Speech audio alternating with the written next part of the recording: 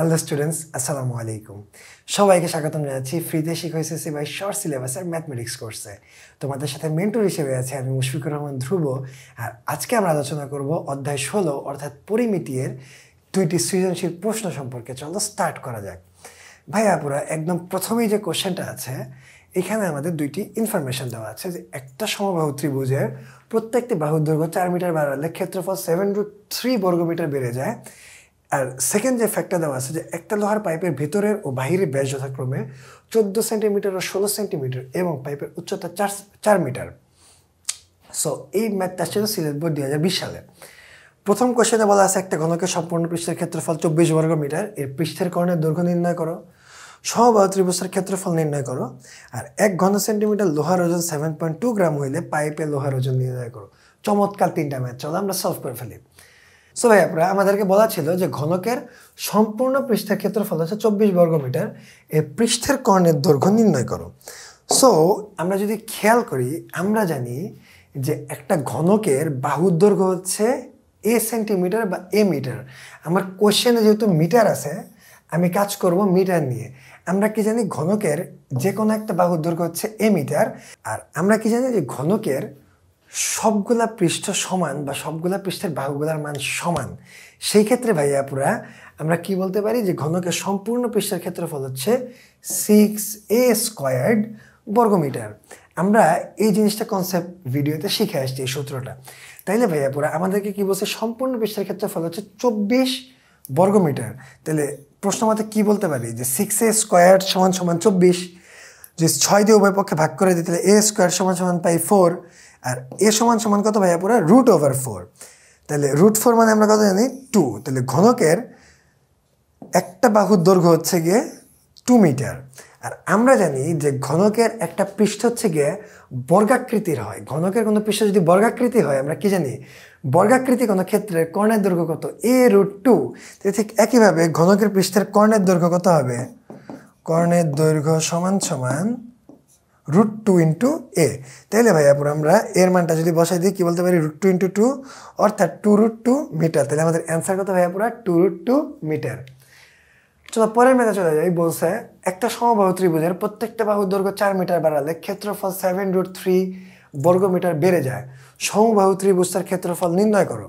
So আমরা কি করলাম, প্রথমে ধরলাম যে সমবাহু ত্রিভুজের বাহুর দৈর্ঘ্য হচ্ছে এ মিটার। তাইলে আমরা কি জানি যে সমবাহু ত্রিভুজের ক্ষেত্রফল কত ভাইয়া পুরা, আমরা সমবাহু ত্রিভুজের ক্ষেত্রফল জানি √3/4 a² বর্গমিটার। তাইলে ভাইয়া পুরা দেখো আমরা কি পাইলাম, আমরা একটা কনসেপ্ট ভিডিওতে শিখছি যে কোনো একটা সমবাহু ত্রিভুজের যেহেতু 3টা বাহুই সমান, ওই সমান বাহুগুলার দৈর্ঘ্য হচ্ছে যদি 1 a মিটার হয় তাইলে ওই সমবাহু ত্রিভুজের ক্ষেত্রফল কত হবে √3/4 a² বর্গমিটার বা বর্গ সেন্টিমিটার হোয়াট এভার। যেহেতু আমরা এখানে মিটার নিয়ে কাজ করতেছি আমরা মিটারই লিখবো। এবার কি বলছে যে বাহুর দৈর্ঘ্য যদি 4 মিটার বাড়ানো হয় তাহলে বাহুর দৈর্ঘ্য কত হয় a+4, কারণ প্রথমে ছিল a, 4 মিটার বাড়াইলে কত হবে a+4। তাইলে সেক্ষেত্রে ত্রিভুজের ক্ষেত্রফল কত হবে √3/4 a+4 তার হোল² বর্গমিটার, তাই কি না? বাহুর দৈর্ঘ্য যদি a+4 হয় তাহলে ক্ষেত্রফল কত হবে √3/4 a+4 হোল²। ওকে, এবার কি বলছে আমাকে যে 4 মিটার বাড়াইলে ক্ষেত্রফল হয় 7√3। তাইলে এইটা সমান সমান আমরা কত পাইতেছি 4 মিটার বাড়াইলে ক্ষেত্রফল 7√3 বর্গমিটার বেড়ে যায়, 7√3 হয় না। তার মানে কি প্রথমে যে ক্ষেত্রফল ছিল তার চেয়ে কত বর্গমিটার বাড়ে 7√3 বর্গমিটার বাড়ে। কখন? যদি দৈর্ঘ্য 4 মিটার বাড়াও। তাইলে আমি যদি এই ক্ষেত্রফল থেকে এই ক্ষেত্রফলটা বিয়োগ করি অর্থাৎ কতটুকু বেড়ে যাচ্ছে সেটা ইজিক্যাল টু কত হবে 7√3। তাই আমরা কি বলতে পারি √3/4 a+4 হোল² মাইনাস √3/4 a² সমান 7√3। এবার ক্যালকুলেশন করব, দুইটা থেকে আমরা √3/4 কমন নিলাম, তাহলে কি লিখতে পারি a+4 হোল² মাইনাস a² সমান 7√3। এটাকে কি আমরা a+b হোল² সূত্রে ভাঙাইতে পারি, তাহলে a² + 2 × 4 × a মানে 8a + 4² 16 মাইনাস a² সমান 7√3। এবার একটু খেয়াল করো আমরা কি করব, এই জিনিসটা এখানে কি আকারে আছে গুণ আকারে আছে, এই পাশে গেলে কি হবে ভাগ হয়ে যাবে। ভাগ হওয়া মানে কি এই 4টা উপরে চলে যাবে আর √3টা নিচে চলে আসবে, আর এখানে যা ছিল তাই রাখলাম। তাইলে দেখো এই a² কাটা 8a + 16 সমান সমান কত ভাইয়া পুরো দেখো এই √3 কাটাকাটি করলে কত থাকে 4 × 7 = 28। তাইলে এইতে সমান সমান 16টা এখানে প্লাস ছিল, এই পাশে গেলে কি হয়ে যাবে মাইনাস হয়ে যাবে, তাহলে 28 মাইনাস 16 কত ভাইয়া পুরা 12। So A is equal to 12/8, অতএব এ ইজ ইকুয়ালস টু 3। এবার একটু খেয়াল করো ভাইয়া পুরা, যেহেতু আমি এর মান পাইছি 3/2, সমবাহু ত্রিভুজের সমান বাহুর দৈর্ঘ্য এ 3/2, সমবাহু ত্রিভুজটার ক্ষেত্রফল কত হবে √3/4 a স্কোয়ার্ড, এর মান কত 3/2। তাহলে মানটা বসাই দিলাম √3/4 ইন্টু 9/4 গুণ করলে 9√3 ডিভাইড বাই 16 বর্গমিটার, আর এটাই হচ্ছে আমাদের অ্যান্সার। পরের ম্যাটটাই বলছে ভাইয়া পুরা দেখো, একটা লোহার পাইপের ভিতরের ও বাহিরের ব্যাস যথাক্রমে 14 সেন্টিমিটার ও 16 সেন্টিমিটার এবং পাইপের উচ্চতা 4 মিটার। 1 ঘন সেন্টিমিটার লোহার ওজন যদি 7.2 গ্রাম হয়, তাহলে পাইপে লোহার ওজন নির্ণয় করো। ভাইয়া পুরা মনে রাখবা, পাইপটা একটা সিলিন্ডার আকৃতির হয়।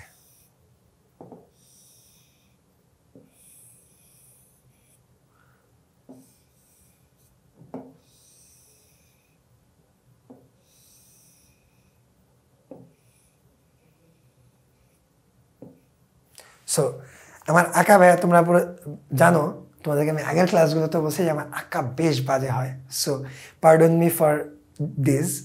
সো তোমরা জাস্ট একটু বোঝো, এখানে যেটা বলছে যে লোহার ভিতরের আর বাহিরের ব্যাস যথাক্রমে 14 আর 16।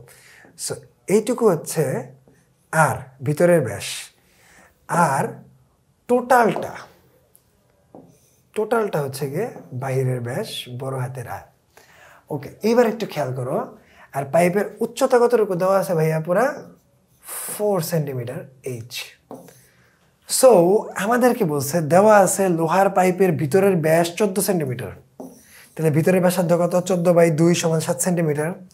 আবার লোহার পাইপের বাইরের ব্যাসার্ধ কত দেওয়া ভাইয়া পুরা বড় হাতের আর 16, ওটা কত হবে ব্যাসার্ধ কত হবে 16/2 8 সেন্টিমিটার, আর উচ্চতা এইচ কত দেওয়া আছে ভাইয়া পুরা 4 সেন্টিমিটার। এইবার আমরা কি জানি, আমাদেরকে কি বের করতে বলছে পাইপের লোহার ওজন। এখন নিরেট লোহার আয়তন যদি তুমি বের করো, মানে শুধু যদি তোমাকে লোহার আয়তন বের করতে হয়, তাহলে একটু দেখো ভাইয়া পুরা, আমাদেরকে দুইটা জিনিসের কাজ করতে হবে। একটা হচ্ছে গিয়ে পাইপের সম্পূর্ণ আয়তন বের করতে হবে, আর হচ্ছে গিয়ে পাইপের ভিতরে ফাঁপা অংশের আয়তন বের করতে হবে।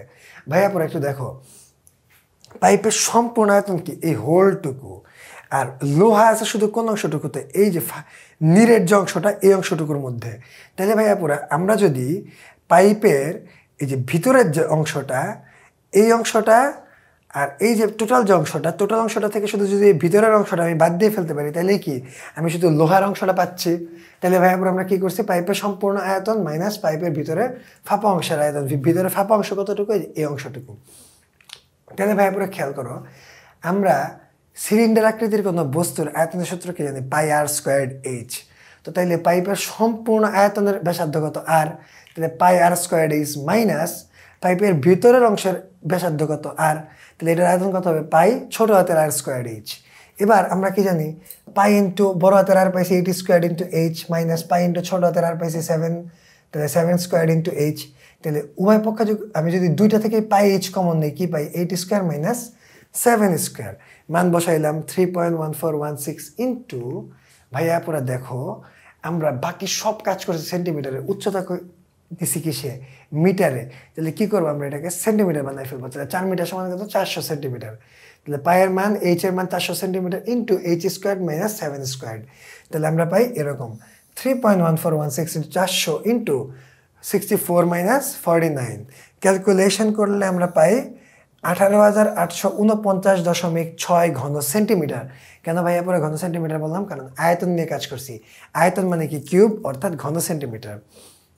এবার একটু দেখো, আমাদের বলছে 1 ঘন সেন্টিমিটার লোহার ওজন 7.2 গ্রাম, তাইলে আমরা জানি 1 ঘন সেন্টিমিটার লোহার ওজন কত 7.2 গ্রাম, তাইলে আমরা টোটাল আয়তন কত পাইছি 18,849.6 ঘন সেন্টিমিটার, এটা লোহার ওজন কত হবে।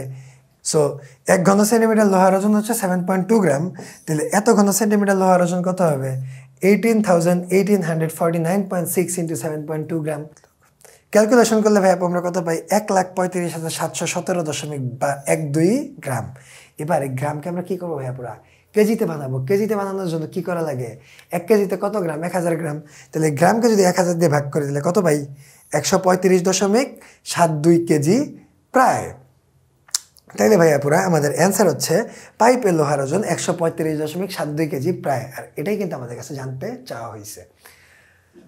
সেকেন্ড মেথড চলে আসলাম, বলছে একটা, এটা পোহার পাইপে না, সরি ভাইয়া পুরা, এটা একটু চেঞ্জ করে না, এটা হবে একটা লোহার পাইপে ভিতরের ও বাইরের ব্যাস যথাক্রমে 14 সেন্টিমিটার ও 16 সেন্টিমিটার এবং পাইপের উচ্চতা 5 মিটার। 1 ঘন সেন্টিমিটার লোহার ওজন 7.2 গ্রাম। আবার অন্য একটা বৃত্তের পরিধি 660 মিটার। সো আমাদেরকে ভাইয়া পুরা কি বের করতে বলছে, বৃত্তের ব্যাস 25 সেন্টিমিটার হইলে এর ক্ষেত্রফল নির্ণয় করো, উদ্দীপকের আলোকে বৃত্তে অন্তর্লিখিত বর্গক্ষেত্রের ক্ষেত্রফল নির্ণয় করো, পাইপের লোহার ওজন নির্ণয় করো। এটা অনেকটা আগের ম্যাটটার মতোই। চলো স্টার্ট করি।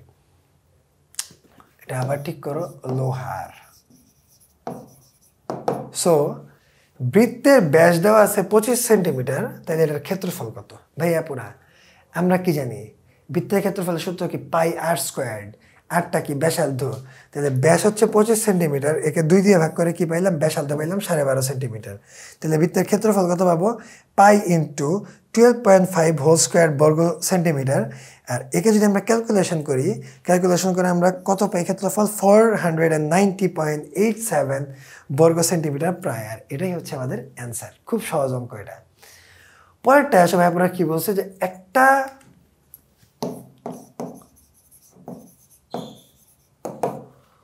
উদ্দীপকের আলোকে বৃত্তে অন্তর্লিখিত বর্গক্ষেত্রের ক্ষেত্রফল নির্ণয় করো।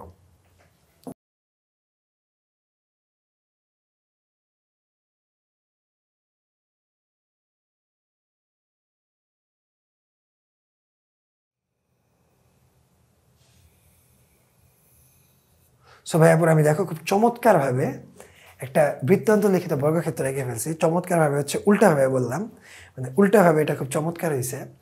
সো আমাদের কি বলছে, যে এই বৃত্তটার পরিধি হচ্ছে 660 মিটার। এখন পরিধি বলতে আমরা কি বুঝি ভাইয়াপুরা, পরিধি বলতে আমরা বুঝি টুয়াইস পাই আর। তাইলে টুয়াইস পাই আর সমান সমান কত, 660, যেখানে আর হচ্ছে বৃত্তের ব্যাসার্ধ। তাহলে এখান থেকে আর এর মান বের করতে পারি আমরা কেমনে, 660 ডিভাইডেড বাই 2 পাই, ক্যালকুলেশন করলে আমরা পাই 105.04 মিটার। এইবার আমরা একটা জিনিস জানি ভাই, আপনারা দেখো,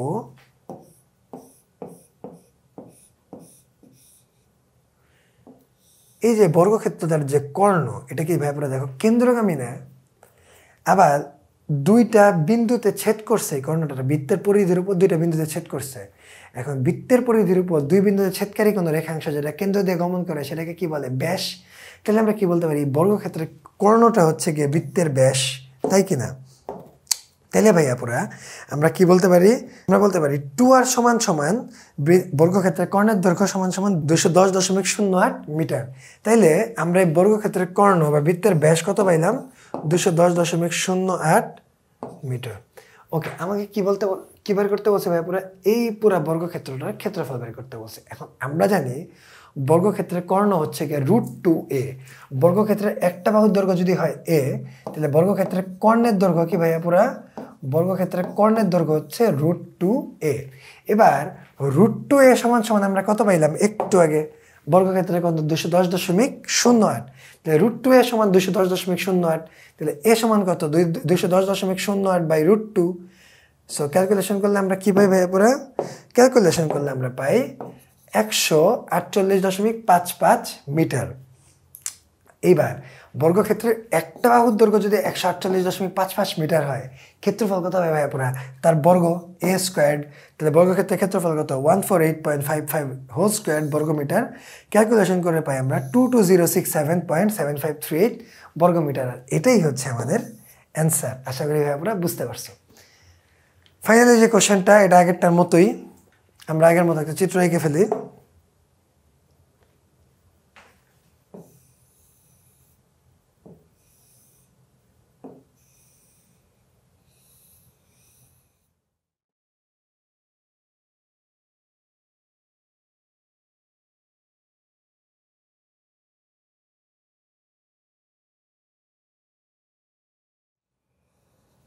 ওকে, সো এটা হচ্ছে আমাদের ভিতরের ব্যাসার্ধ, এটা আমাদের বাইরের ব্যাসার্ধ, আর এটা হচ্ছে আমাদের উচ্চতা।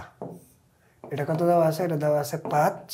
ওকে, সো এখানেও দেখো দেওয়া আছে পাইপের উচ্চতা h সমান 5 মিটার। যেহেতু সব সেন্টিমিটারে করতেছি, একে কি করবো আমরা? সেন্টিমিটারে বানিয়ে নিব, 500 সেন্টিমিটার। পাইপের বাইরের ব্যাসার্ধ কত দেওয়া? 16। এই ব্যাস কত দেওয়া? 16, তাহলে ব্যাসার্ধ কত হবে? 8।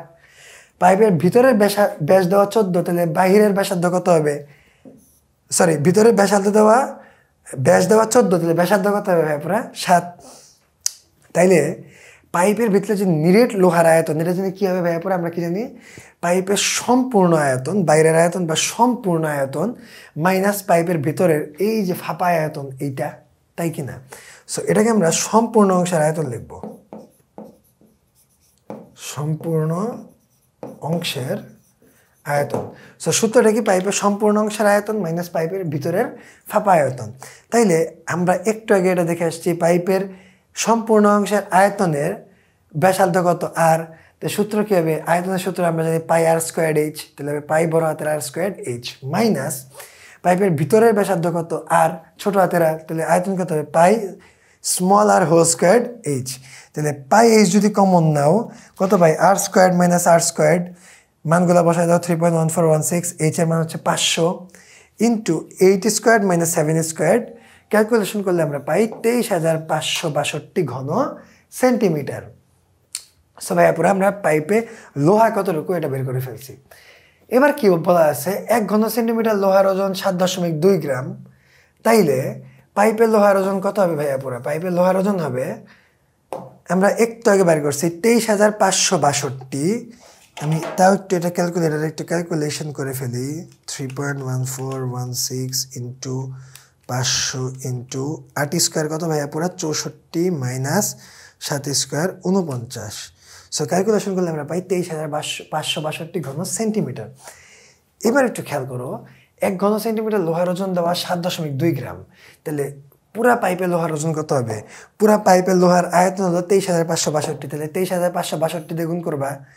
এখানে সংখ্যাটা একটা ভুল আছে, সো এটা চেঞ্জ করে লেখা নাও, 23,562.7.2। তাইলে 23,562কে আমরা কত দিয়ে গুণ করছি ভাইয়া? পুরা 7.2 দিয়ে গুণ করছি। সো 23,562কে 7.2 দিয়ে গুণ করলে আমরা পাই 169646.4 গ্রাম। সো আমরা কত পাইলাম? 169646.4 গ্রাম। এখন আমরা তো এটাকে কেজিতে রূপান্তর করতে চাই, আর গ্রামকে কেজিতে রূপান্তর করার জন্য কত দিয়ে ভাগ করতে হয়? পুরা 1000 দিয়ে ভাগ করতে হয়। সো আমরা কি করলাম? 1000 দিয়ে ভাগ করলে ফেললাম, ফলে কত পাইলাম? 169.64 কেজি। আর এটাই হচ্ছে পাইপে লোহার ওজন, আর এটাই আমাদের অ্যান্সার। সো ভাইয়া পুরা এই ছিল আমাদের আজকের পর্ব। আজকের পর্বে আমরা পরিমিতির গুরুত্বপূর্ণ 2টা সিকিউ কোশ্চেন নিয়ে আলোচনা করলাম।